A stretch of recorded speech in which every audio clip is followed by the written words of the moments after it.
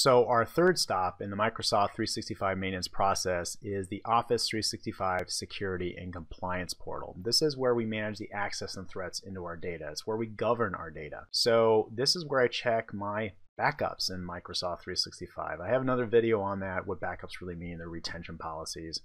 But this is where I'm checking our threats against our data, and it's a pretty significant set of subportals, but I am using a dashboard to make it a lot simpler, and I'm going to go through that with you right now.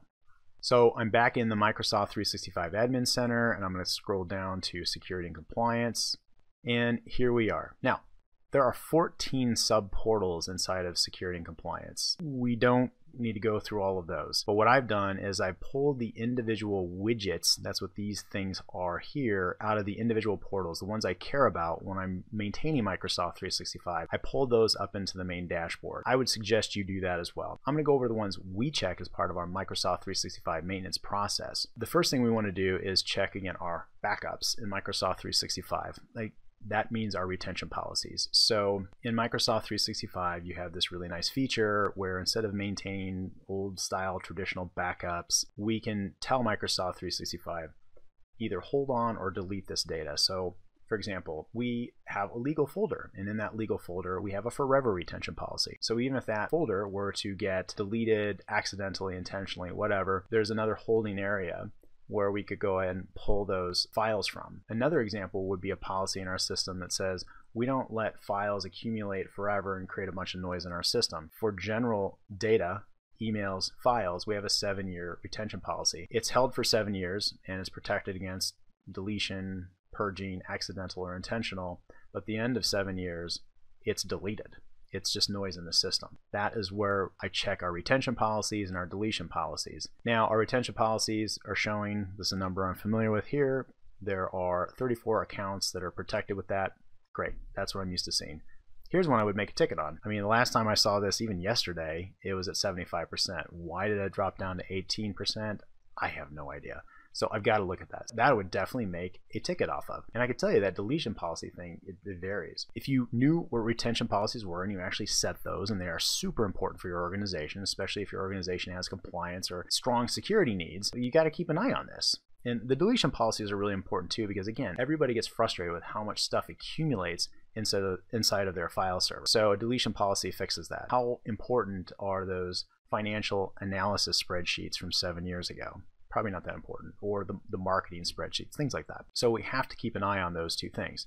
Online archive mailbox, 17 is the right number for us. There are 17 mailboxes that have an online archive policy. We don't let mailboxes just accumulate with 20 years of mail to make those mailboxes very unwieldy and hard to deal with and hard to search on. After a year, it gets moved into an online archive, and then from there, if somebody really needs to do a deep search, they can move over to the archive mailbox for their system. They can move to the online mailbox in their account, and they can do their searches there. Lastly, I'm looking to make sure that our automated protection policies for documents and emails are firing. And so E5, you have Azure Information Protection where you can establish automated processes. So for example, let's say somebody has an important legal document and they store it in the wrong place. Well, that has a 7-year retention policy. Well, that's not good. So we have the system set up that if a file has the word contract, agreement, signed, stuff like that, that it will put a forever retention policy on that email or document. So then it's saved. We can make sure we can access it in case somebody accidentally puts it in the wrong place where it has a 7-year retention policy. But what I'm looking for here is that those automated policies are firing, and I feel good that they are. Now I want to look down at the threats to the data. So here we've got some general data governance, protection of the individual files. Now we're going to move on to the threats. Once somebody is inside the system, what's going on with our data? So here I'm looking at the top targeted users. There's a couple service counts. Those are generally always at the top. Nothing too concerning that I haven't seen time and time before. Now I'm looking beyond this to Office 365 Advanced Threat Protection. Office 365 Advanced Threat Protection is included in E5, and this is where it is looking at attachments that come in emails. Imagine an attachment that passes through the spam filter, passes through the virus filter. Before it hits the user's mailbox, Office 365 Advanced Threat Protection does one last thing. It detonates that email attachment and makes sure it It puts it in a little virtual container, make sure it's not doing something strange. So I want to see what's going on here. You know, is it picking up files that are doing that? Also, links inside of emails that are malicious. Is it picking up on those? And I can see here if those systems are firing. And we've got nothing too crazy here, nothing I'm super concerned about. I see it's acting and it's doing its job, great. And then threat protections. This is the malware and phishing email that is coming through our system, that the system is catching.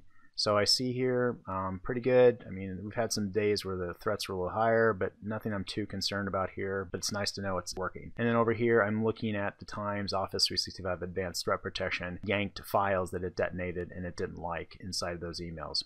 Again, I'm looking to make sure that it's firing. Auto-forwarded messages, that's a huge no-no. And I've had that happen before, where somebody had an auto-forwarded message in the company and it shows up as a big 1 right here, like, whoa.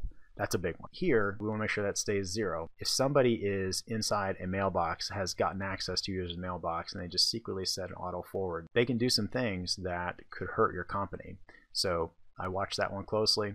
And then threat management alert trends. So we're just looking at the overall threats that are coming into our company here. I'm looking for spikes and just trends that are concerning. Here, I'm not really seeing anything I'm that concerned about. Non-delivery report, if this was pegging and spiking, then somebody's inside of our system using our mailbox accounts to send a bunch of junk. That would be good to know. So we have a little bit of an issue here, not too concerned about it, but if this kept going up or trending, then I would create a ticket based on that. And then lastly, we come to data loss policy matches. We have one here at Zillion, which is to say an email can't come from inside our company to go outside our company and have a password in it. So it looks for the word password for an email that's going outside of the company. It happens all the time.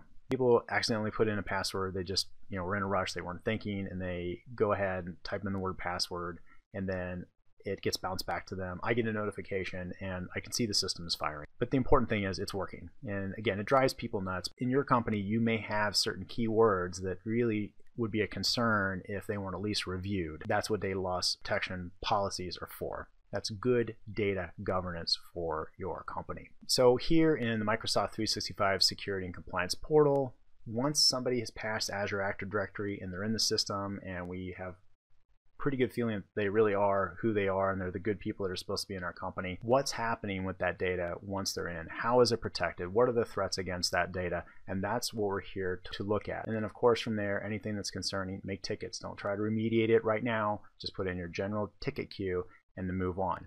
But this is how we have the visibility of the control we have, the protection we have, and the security threats against our data. If you want to talk to us about putting Microsoft 365 inside of your company, let's talk.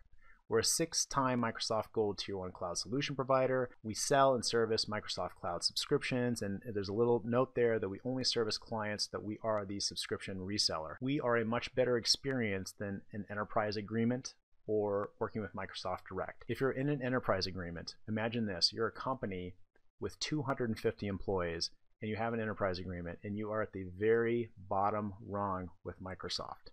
What do you think that experience is going to be like? And also you have to prepay on an annual basis for all your consumption. With a cloud solution provider model like us, you don't pay any extra and it's monthly. Add subscriptions, remove subscriptions, and it's a much better experience. Also, if you're working with Microsoft Direct, you're going to have a much better experience working with us as well. We're going to be able to guide you a lot better than just calling into the first level support with Microsoft. We also have a premier direct technical support relationship that is even higher and we spend substantially on than the general partner support, and that's because we are a Tier 1 cloud solution provider. Lastly, if you want us to get you set up and you want to take over the management, fantastic. But also, if you want us to do all of the management and supporting your users with an unlimited help desk, unlimited system remediation, end user training, monthly IT management calls, and virtual CIO planning, which is what I do, you can talk to us about that too. That's our Confident Cloud Advantage. So finally, remember this, Microsoft 365 is the most advanced system that Microsoft has ever made, but it does require maintenance. Thanks for watching, and I'll see you in the next video.